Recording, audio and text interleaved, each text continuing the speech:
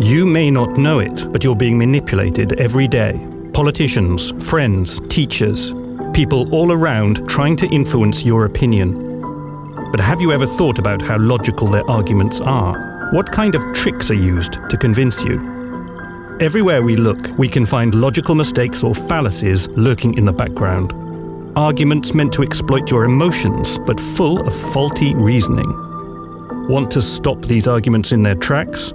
Play the populist card game. Learn to read between the lines.